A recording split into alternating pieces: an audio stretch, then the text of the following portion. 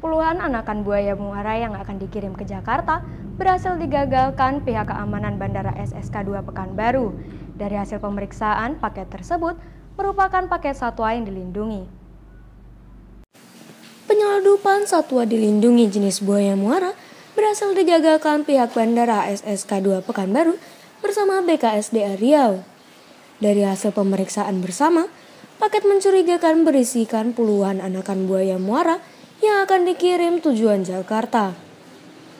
Dari hasil pemeriksaan, terdapat 22 ekor buaya Muara yang dikemas pada 8 kantong plastik, di mana 7 ekor dalam kondisi mati dan yang masih hidup sebanyak 15 ekor.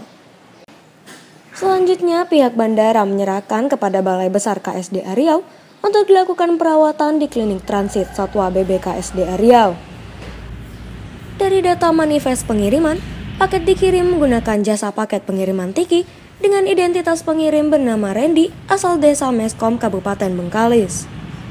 Paket akan dikirim kepada Johan yang beralamat di Jalan Infeksi, PAM RT 11, RW 07, Cakung Barat, Cakung, Jakarta Timur. Pasca dilakukan perawatan kurang lebih selama 7 hari, satwa dilindungi tersebut dilepas liarkan di salah satu kawasan konservasi di Provinsi Riau. Dari Pekanbaru, Purwanto Ceria TV melaporkan.